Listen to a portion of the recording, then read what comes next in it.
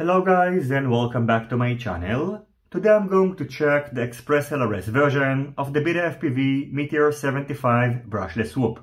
While its title is not very exciting, this is actually a completely redesigned quadcopter and it features new components that make it totally different than the other versions of the Meteor 75 and also, in my opinion, one of the best whoop style micro quadcopters to date.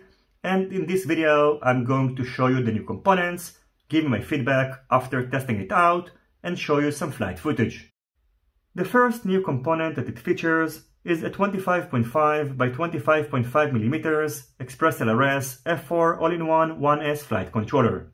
It features an integrated ExpressLRS radio receiver, a ceramic SMD antenna, which in my experience is going to get you farther than most of the VTXs that you're going to use, a full UART port in addition to a one which is occupied by the ExpressLRS radio receiver, a dedicated smart audio pad which using soft serial is going to enable you to configure your VTX, an integrated 5A BLLES 4-in-1 ESC, it only supports 1S batteries, and it comes pre-soldered to a BT 2.0 battery connector. In addition, including the BT 2.0 battery connector and the 5cm long battery leads, it weighs 4 grams. Without them, it weighs 3.1 grams, and in order to reduce some weight, you can also remove the motor plugs. As for Betaflight configuration, the flight controller comes pre-flashed with Betaflight 4.3.0, which is still not fully supported by the current Betaflight configurator. In order to bind the integrated ExpressLRS radio receiver with your ExpressLRS radio module, simply head over to the receiver tab on Betaflight, hit the bind receiver button, and initiate the binding procedure on your radio module. Next on the list, we've got a new VTX. The other versions of the Meteor 75 feature a 25mW VTX, which is integrated into the flight controller, and the ExpressLRS version features the BetaFPV M03, a 48 channels VTX that supports smart audio, has a selectable output power of 25, 100, 200, and 350mW, and without its antenna, it weighs only 1.1 grams.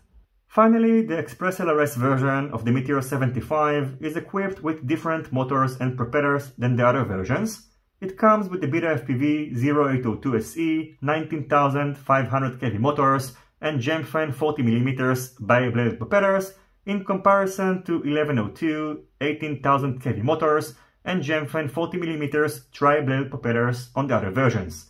In my experience, this combination works extremely well, and using a 450 mAh 1S LFV battery, I got between 4 to 6 minutes of flight time, which is great, and as far as I can tell, the flight performance of the ExpressLRS Meteor 75 is better than the previous version. In terms of weight, without a battery, the ExpressLRS Meteor 75 weighs 24.2 grams, and including it, the total weight is 37 grams. The next thing that I've done is to head outdoors and test the ExpressLRS version of the Meteor 75. Overall, after testing it out, I can tell you that, as I mentioned in the beginning of the video, this is one of my favorite whoops, as it is extremely fun to fly it. It provides you with plenty of flight time, the performance is really great, and it is also very durable, as I crashed it many times, and since the frame is very flexible, it is not going to break easily, which is something that is very important. The only downside, in my opinion, is the camera, which is not amazing, so maybe on their next update they should come up with a better camera, which is going to provide you with a better performance, especially under low light conditions. Now I'm going to wrap up this video with some flight footage, so I hope you will enjoy the rest of this video, and as always, if you have any questions, feel free to ask them in the comment section down below. Don't forget to leave a thumbs up if you like this video, and consider subscribing to my channel and hitting the notifications bell if you're not already subscribed. See you on my next videos, and goodbye.